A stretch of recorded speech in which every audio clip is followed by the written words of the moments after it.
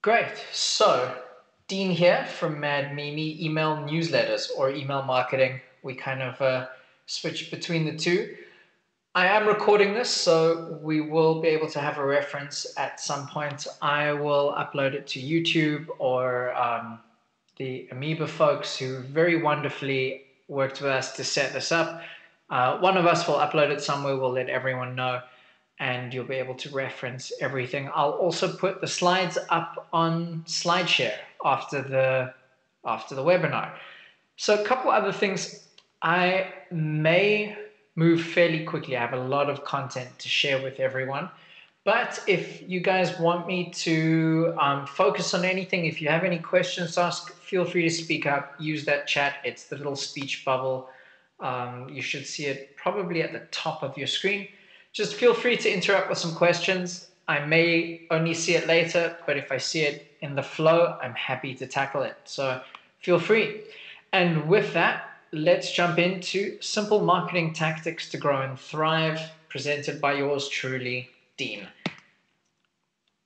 So a little bit about Mad Mimi, if anyone doesn't know what Mad Mimi is. Mad Mimi is an email marketing platform that makes sending emails super simple. Our key offering is a very simple newsletter composer that is not complex and is super easy. Actually, Mashable, when they tested it way back when, their start time to send from sign up to send was 7 minutes. Just to give you an idea, we send out about 40 million newsletters a day, and we have about 70 integrations with various other companies like Salesforce, HighRise, some CRM, some web builders, lots of good stuff. And we offer ourselves great sign-up forms, autoresponders, analytics, RSS to email, a whole bunch of cool things. Great. We'll be talking about 3 main segments: getting subscribers, competing locally, and engaging customers through email. Getting subscribers, well, every time I do a talk, people say to me, Dean, how do I grow my list of subscribers for newsletters, to market, to all the good things that newsletters do? We'll be discussing growing your email list. Competing locally. This really is about SEO.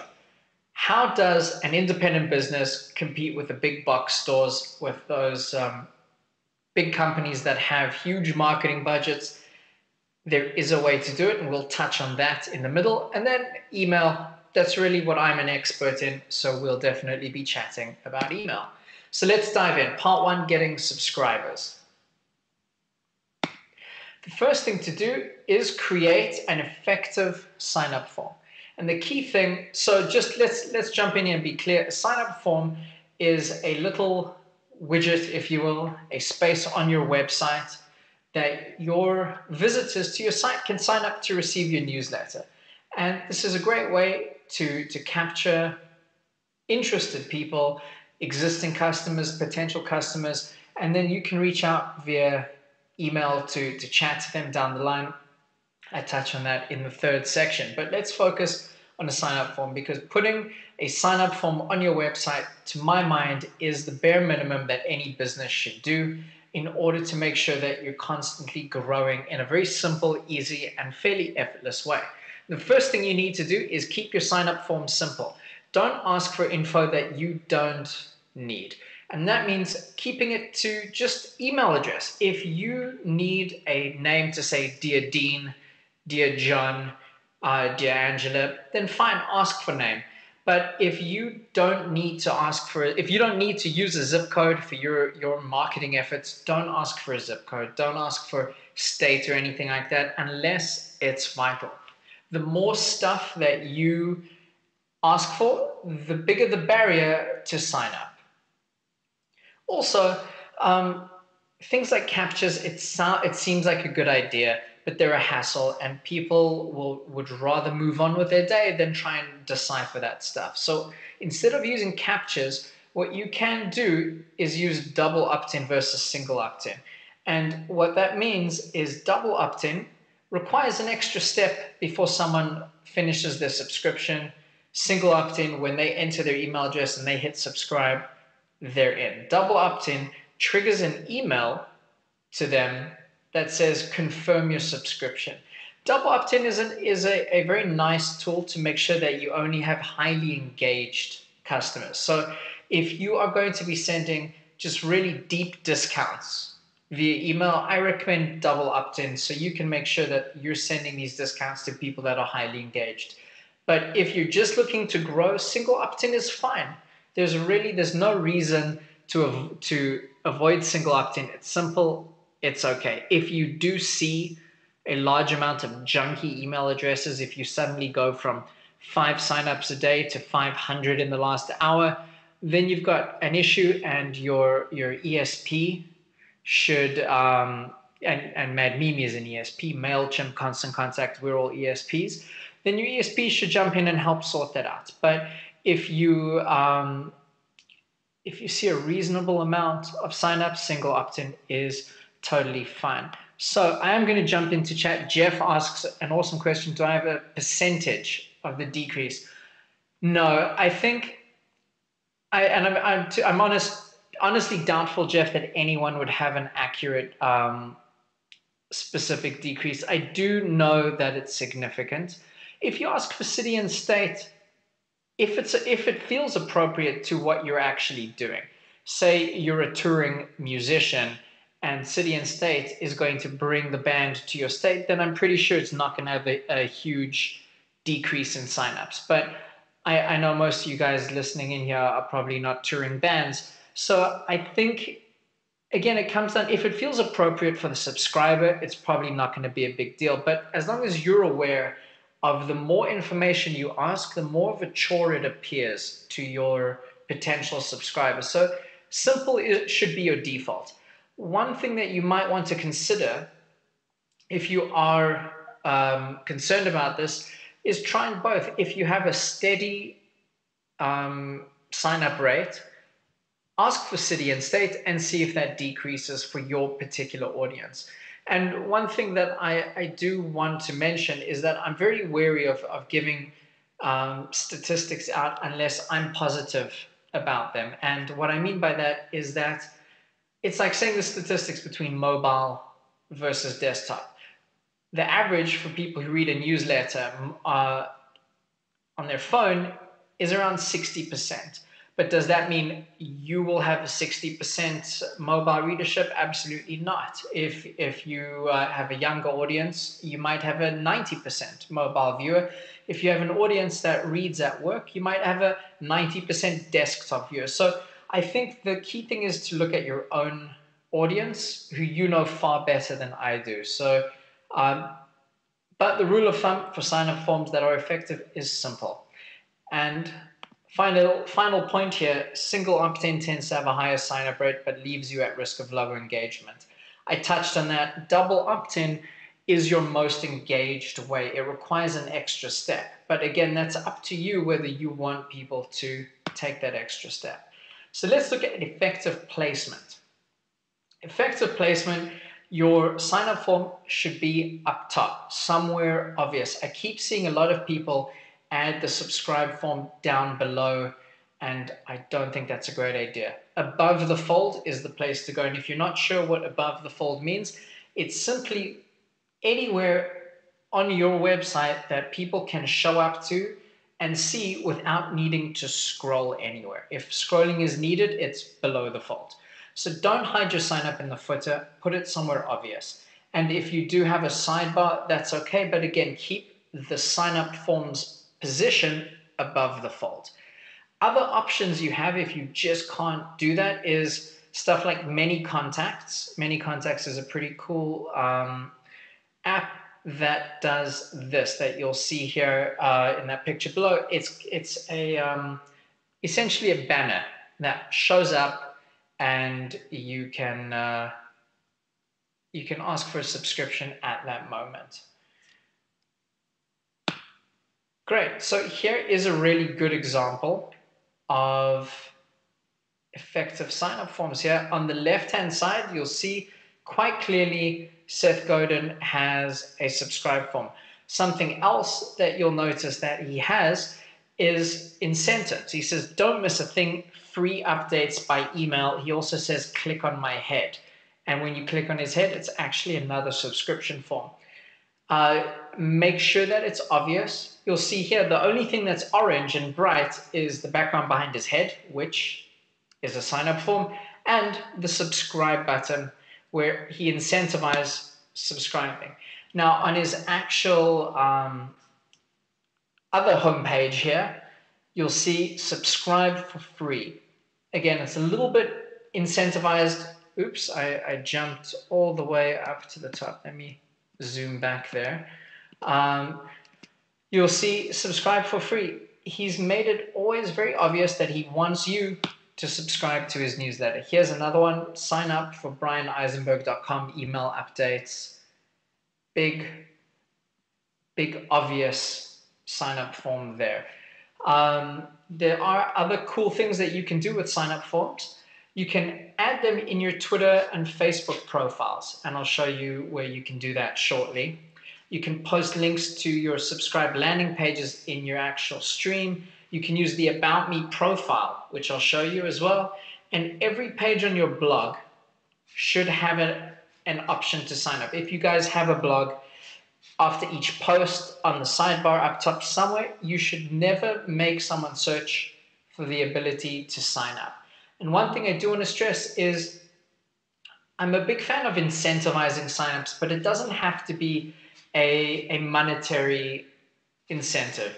You don't have to devalue your product or your work by saying half off or free this or free that. But by incentivizing subscription, what I mean is tell them the value that they're going to get. Sign up for my newsletter.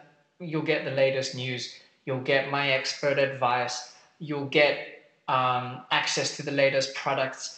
If there's a way to incentivize it tastefully that suits your own goals, go for it. So with that, let's look at what I mean by adding it to your profile. So you'll see here, Mad Mimi has a sign-up form for our weekly Hangouts in our Twitter profile. So anytime someone visits our Twitter page, they have the option to sign up. Similarly, I post that same URL to our sign-up form very often.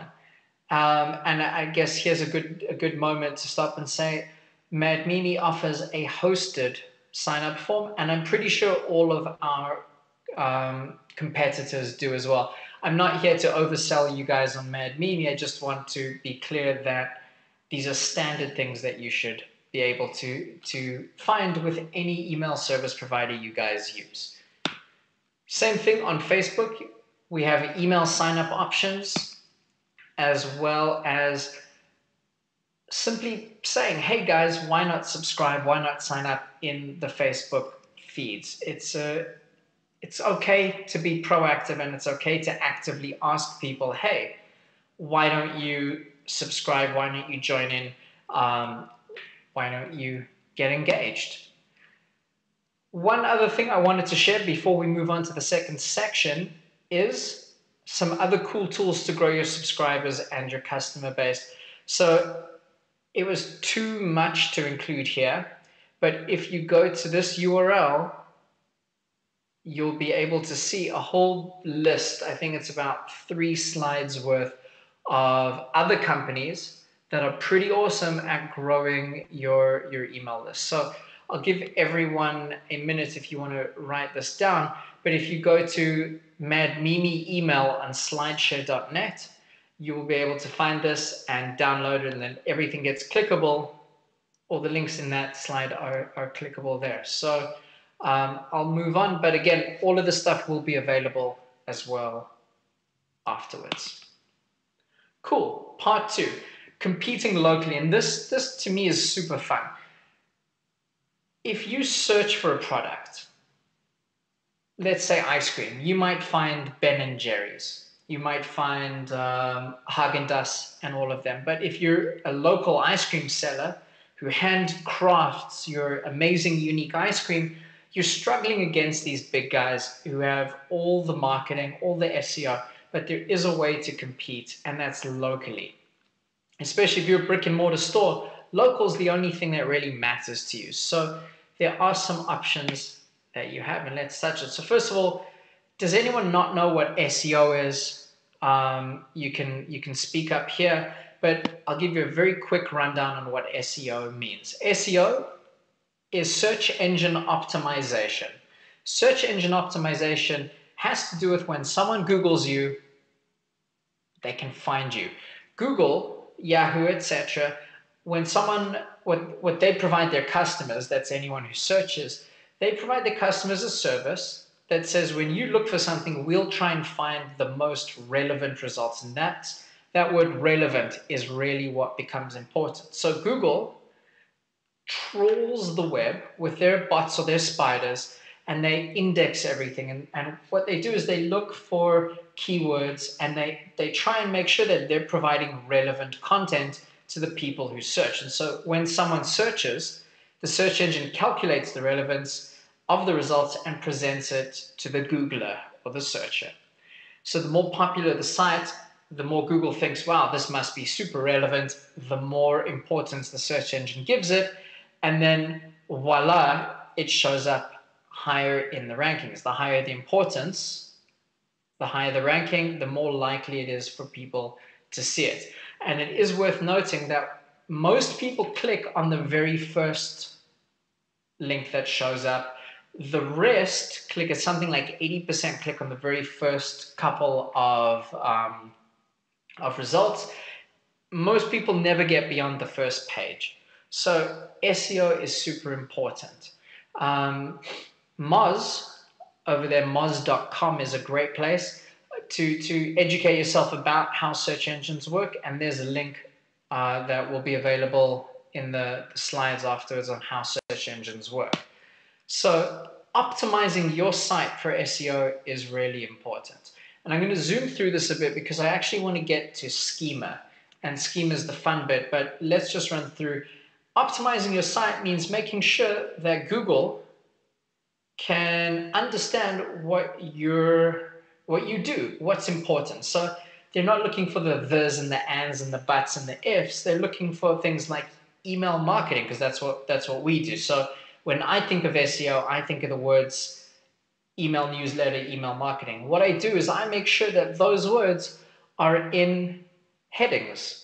So Google knows they're important because I'm telling Google they're important. So it starts with HTML. And if you're not familiar with the basics of HTML, please do ask someone to review your site and just make sure that it's marked up correctly. I'm not going to get, it's not terribly difficult. If you know nothing about HTML, it sounds a little bit intense, but it's really quite commonsensical. It all makes sense to someone with a rudimentary knowledge about HTML, and it's worth just asking someone. Don't spend hundreds of dollars on this. Find someone who knows some HTML and make them dinner. That's all. This really is not a big deal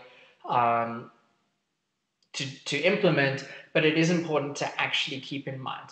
Then in your actual content, and if you use something like WordPress, most of the stuff's already done in the background for you. If you label something as a heading, it's going to be an H1 tag or an H2 tag. So don't stress the stuff. But what you do need to stress is use keywords. So if you have a section, make sure that the phrase or the word is important to someone who's searching for you. So again, let's use ice cream as an example. And you'll see why I'm using ice cream as an example fairly soon. But ice cream matters. You don't say things like cold for ice cream. You'll say things like ice cream for ice cream. So make sure that your headings, your major stuff up top has the keywords that matter. So if you are a local ice cream place, have your town name. Say ice cream in Honolulu, if that's where you're at. So just keep the stuff vaguely in mind when you craft your website, and you'll start to do fine. You'll have your good baseline. And also links into your site and outside your site to similar content is super helpful. And finally, your link should indeed be descriptive. So if instead of saying the words like click here, say get the best ice cream in New Hampshire. and make that whole phrase clickable. So Google knows the words ice cream and New Hampshire are what's relevant. So moving on to the tricky bit. Now, this is where it gets a little bit technical, so bear with me and know this. You guys don't need to walk away from this understanding everything about schema. Just know that it exists, and when you have an opportunity, dive into it. It is fairly easy to understand, but it does look much more complex than it is. Schema is kind of like HTML. It's the next level of HTML, not in complexity, but in granularity. And what I mean by that is if you are a consultant, if you are a local business, schema gives you the opportunity to tell Google exactly what you do. It lets you really tell Google what you're relevant for. And it helps search engines understand your content better, which is cool because if you use schema on your site, Google pays a little bit more attention to you and says, oh, this person's helping me out. And if this is done, Google will be very happy.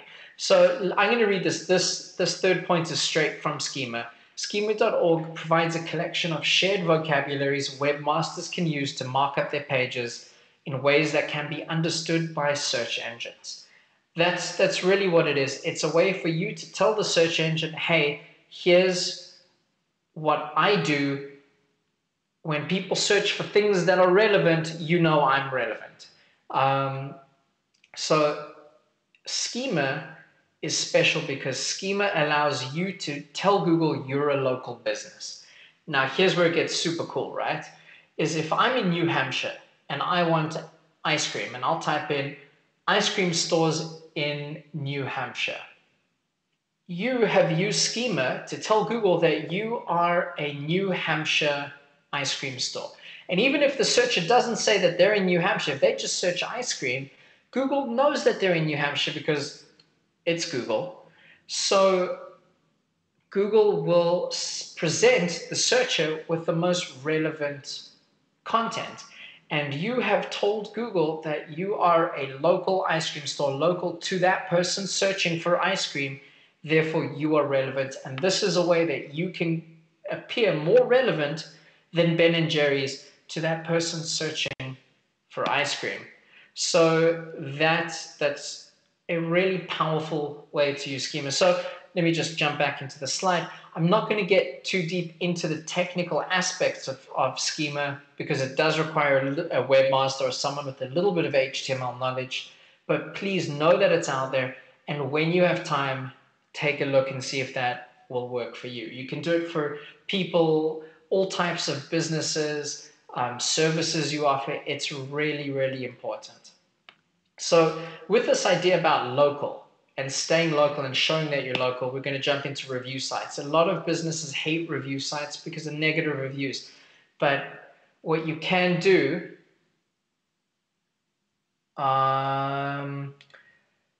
sorry, some folks are having trouble seeing images. I don't know what you can do. I'm not terribly familiar with Fuse. But John, I will certainly provide the slide at the end, and you'll be able to see everything. And you'll be able to as well email me anytime. We can even chat on the phone sometime this week, and I'll fill in any gaps.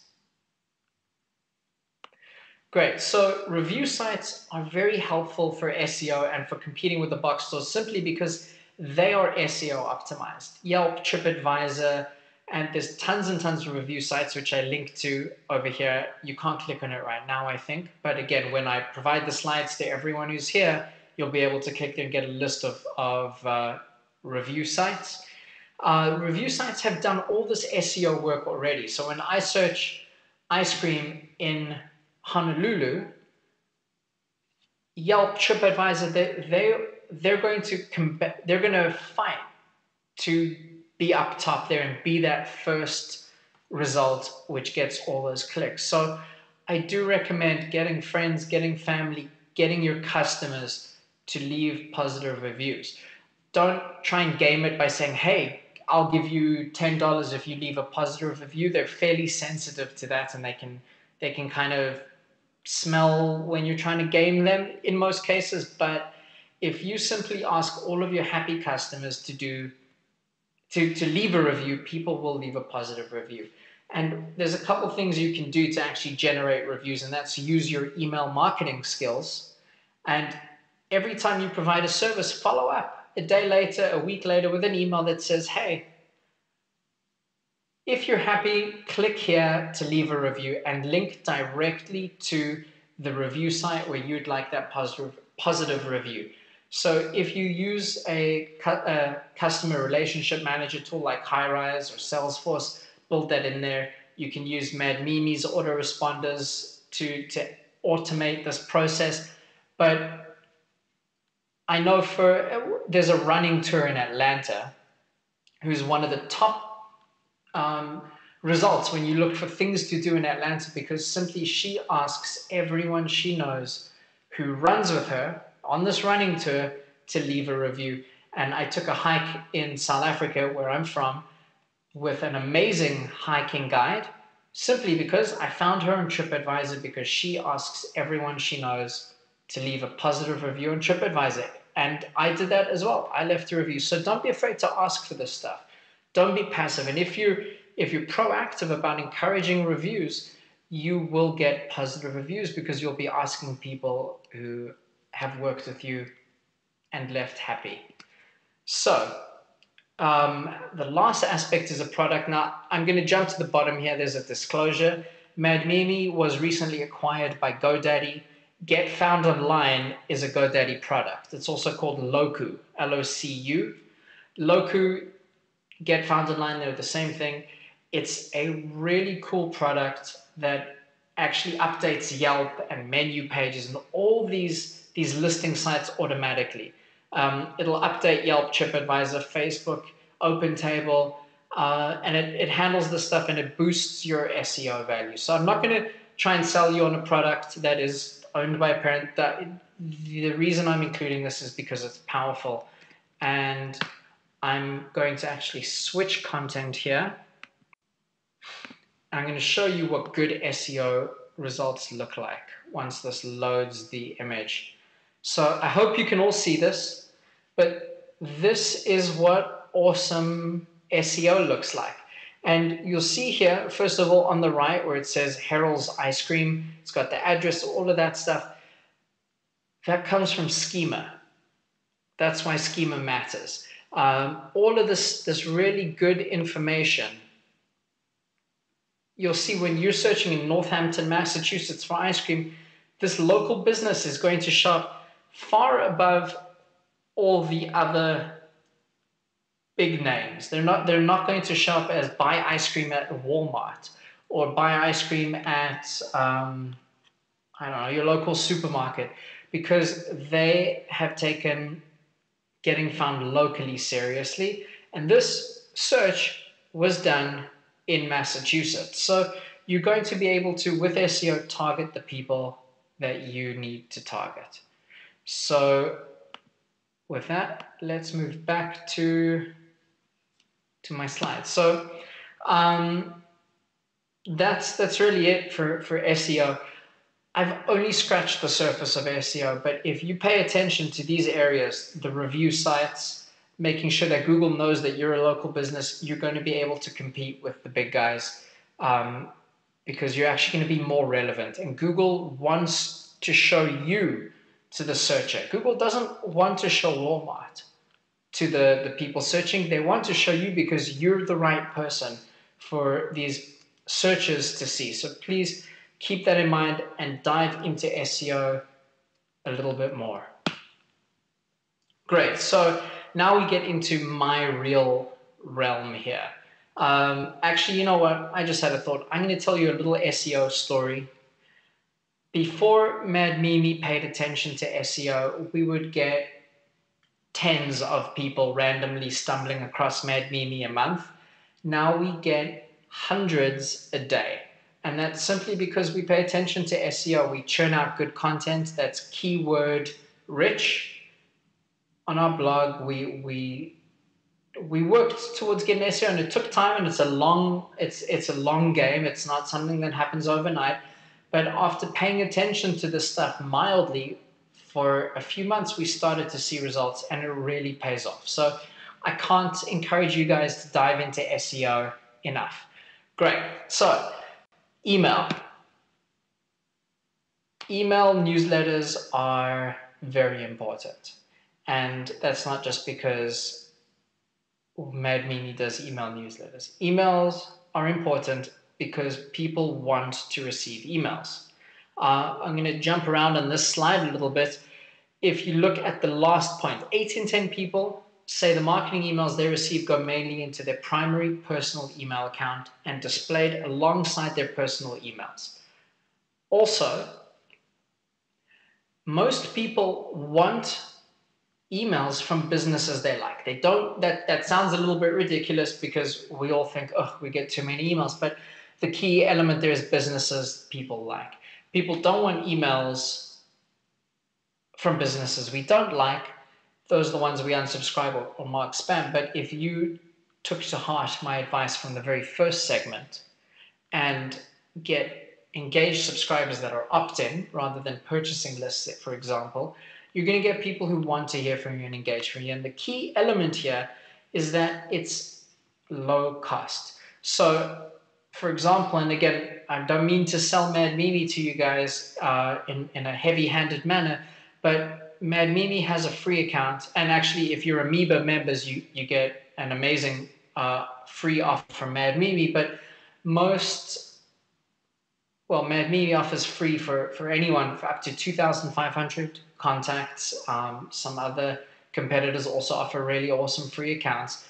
And if you don't have 100,000 contacts, the price is fairly low anyways. We're talking $10, $20, $30 a month. So for every $1 spent, the average return on investment is $44.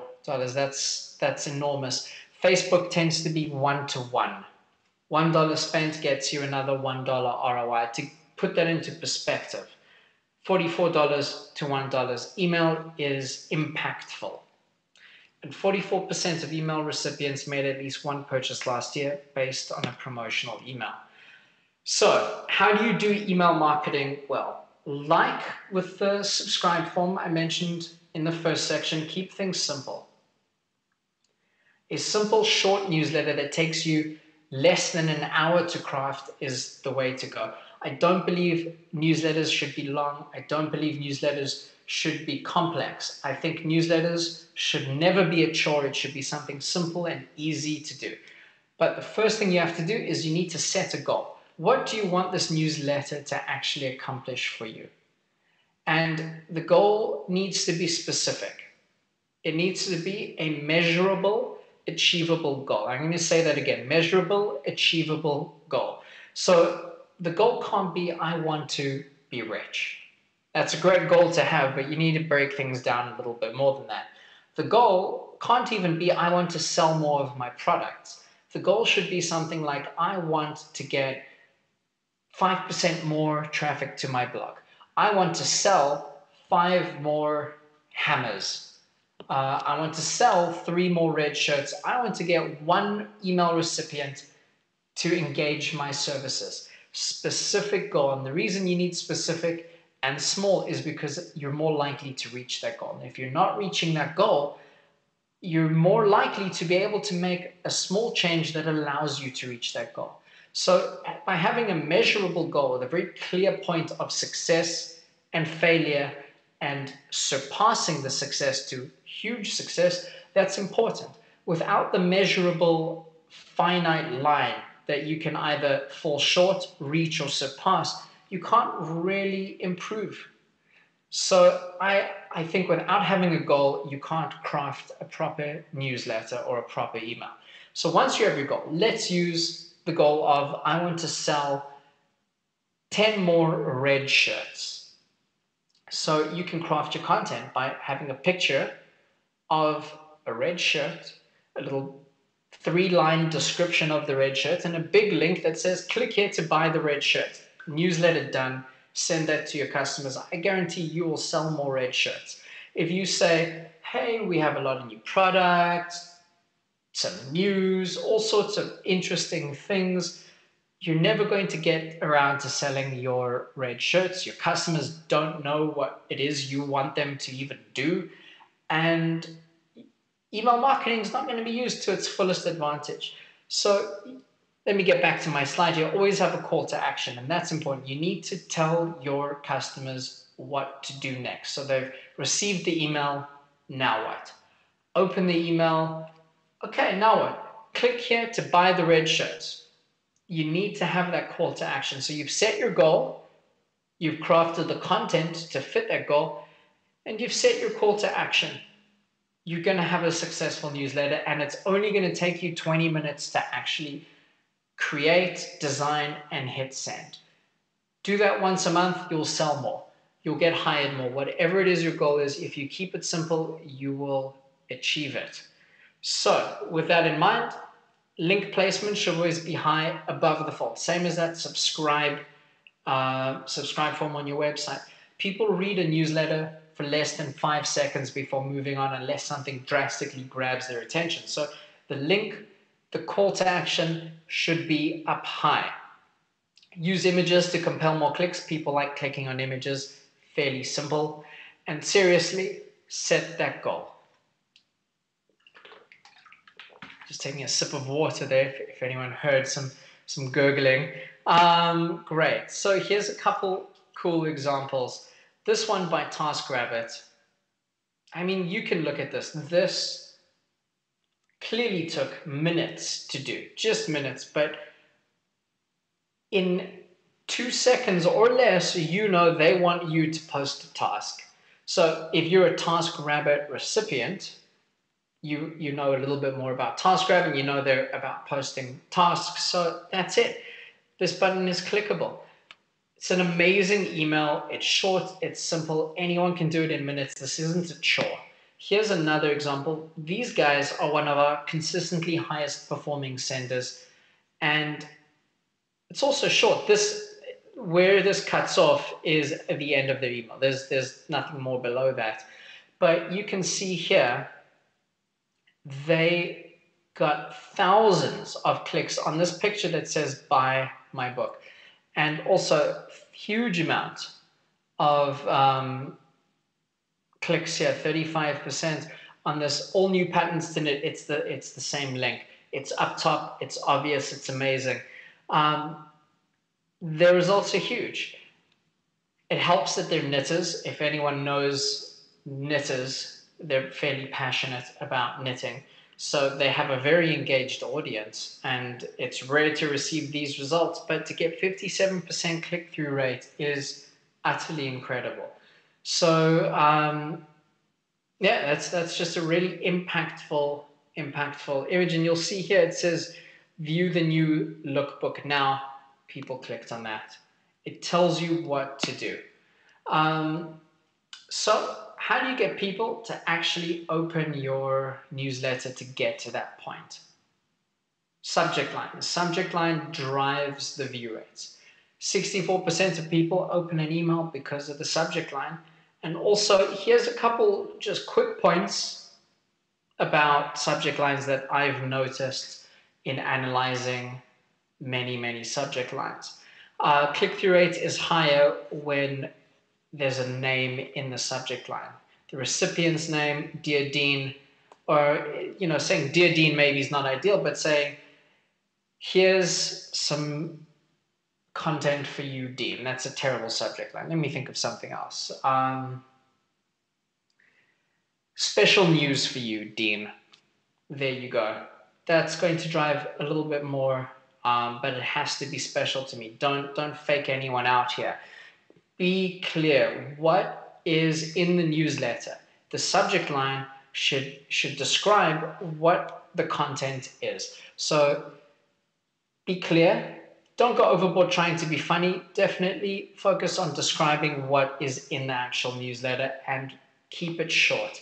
6 words is kind of like the sweet spot, but anything under 10 words is cool.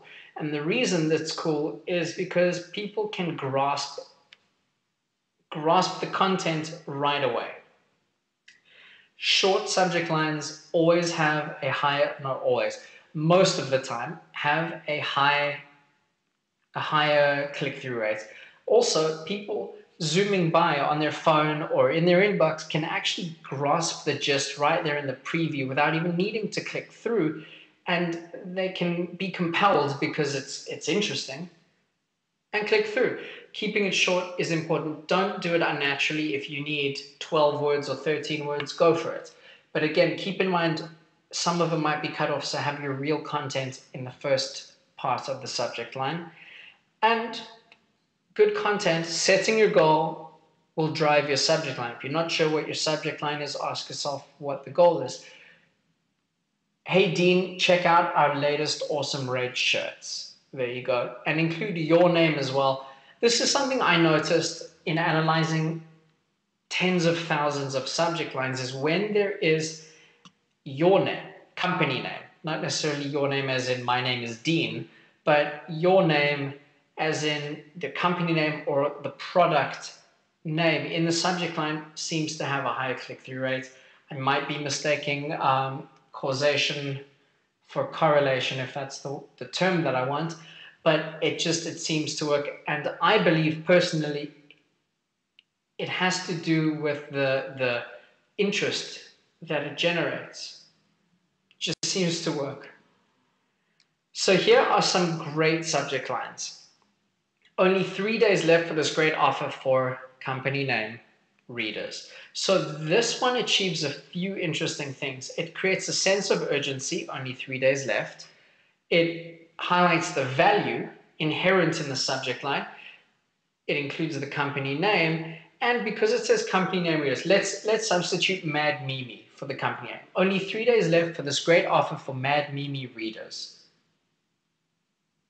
So that also adds in an element of exclusivity, and that is important. It kind of lets you into the secret. This is just for you. So Boeing expanding footprint of South Carolina facilities. This is cool. It's got the company name in there as well. It says exactly what the content is, and this happens to be from a business publication that deals with investments in business in South Carolina. It's clear what they're going to receive, and those that are interested in that content are going to open it. This is a good, this next one. This deals a crime, the murder mystery repeat offender deal. This happens to be from a bookstore that deals exclusively in murder mysteries. It's kind of cute. It's kind of funny. This deals a crime. It goes back to exclusivity, the murder mystery repeat offender, i.e. repeat customers. It's got urgency to it, and it's got humor. Humor is fantastic, but don't sacrifice the clarity for the humor. And finally, very high open rate. Nursery flannel from Cloud9 Organics is now available at company. So this one, it's just clear.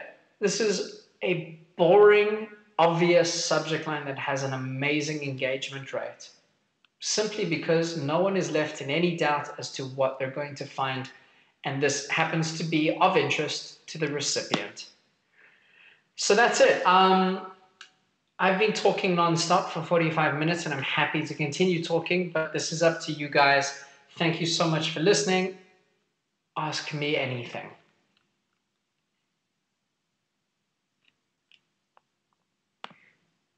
I'll bring up my chat here. And if anyone isn't sure where the chat is, I will say hi, and you should see it pop up, so you can click there and ask any questions. We'll give it a couple minutes. If there's no questions, we'll call this a wrap. Thank you so much, guys, for listening. I love talking about the stuff. Thank you so much to AMIBA. I always feel a little bit awkward saying AMIBA, A-M-I-B-A. And, most of all, thank you guys for what you do. Being an independent business owner is amazing. It's important. People forget small business is the biggest engine of any economy. So thank you guys. Okay.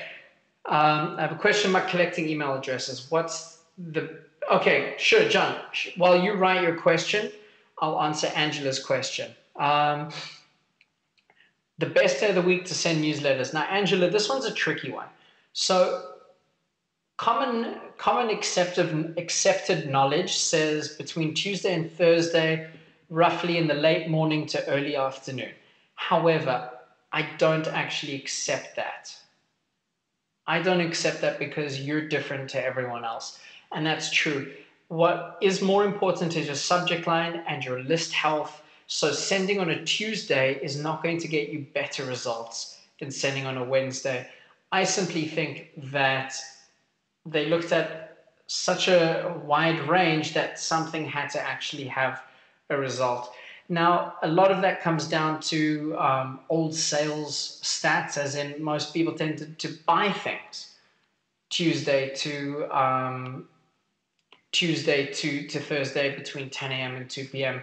So I'm not entirely sure that you should worry too much about the day of the week. I think you should worry more about being consistent and having great content. But I did want to at least give you a specific answer.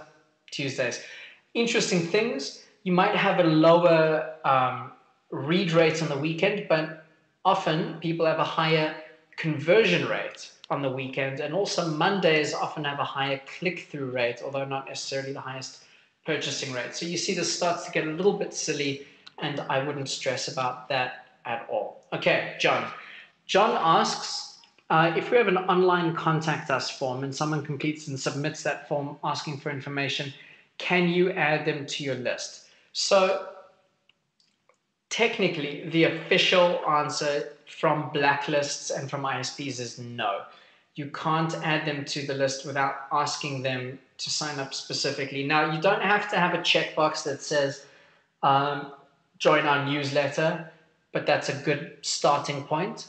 However, once someone contacts you, write them back when you answer them and say, by the way, may we add you to our newsletter list so we can stay in touch? It's a good idea.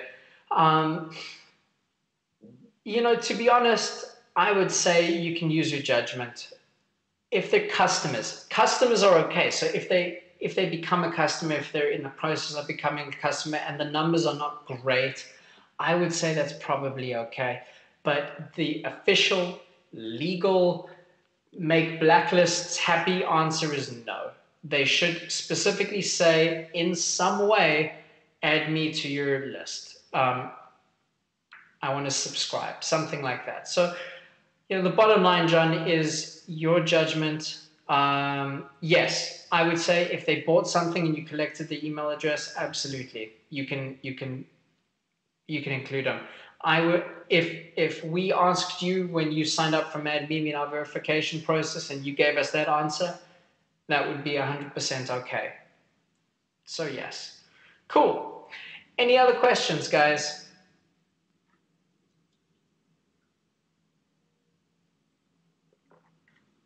All right, Jeff asks, I understand many emails viewed may not be counted as opens in certain email interfaces. If Mimi's dashboard says 35% of our emails were opened, can you assume a somewhat higher percentage were actually read? Absolutely, and I've heard up to 20% more can be assumed, but I think that might be a little bit optimistic. But you can certainly assume at least 5 to 10% more. And let me explain how this all works, because it is interesting. So the way all email programs track a view is if images were loaded. And some email clients, like Yahoo, for example, or AOL, don't necessarily show images right away. They ask you to download images or load images. And this was an anti-spam tactic that is now becoming a little bit outdated. And it's worth noting that Gmail is now moving towards automatically showing the images anyways. So is Yahoo, unless it's specifically in the spam folder. So many email clients are moving towards showing images anyways, because we've moved past that kind of tactic in the spam world anyways.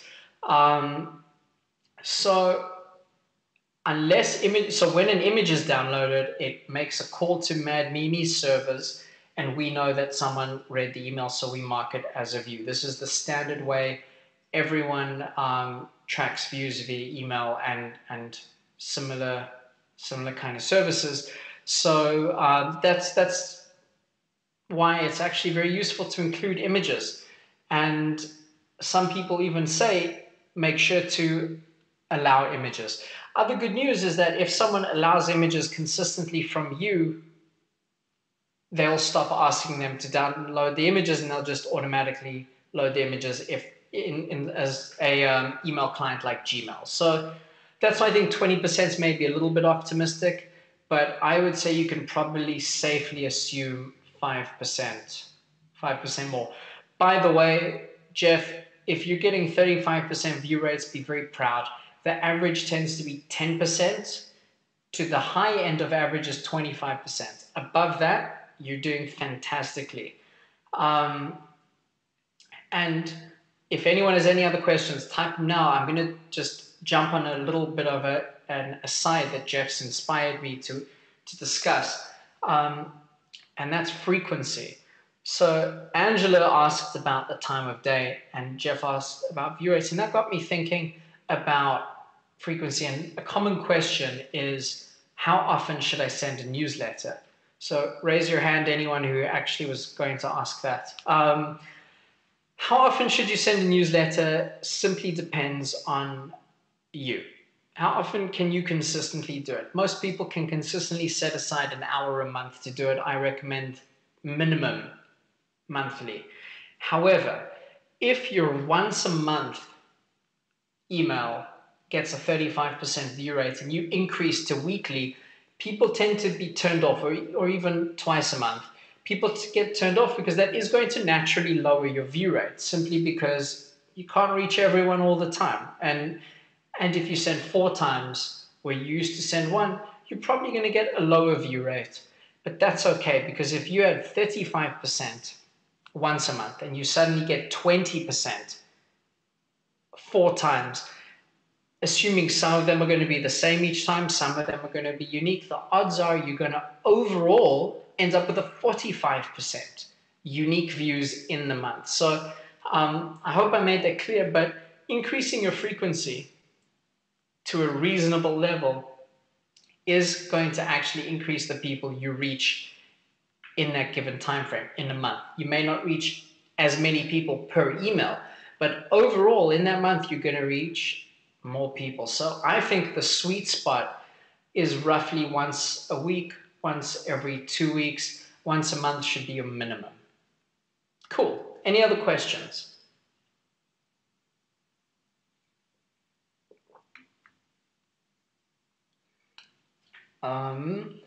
Just in case anyone's typing a really long email, you can just hit return where you're at and send, so I know that you're writing.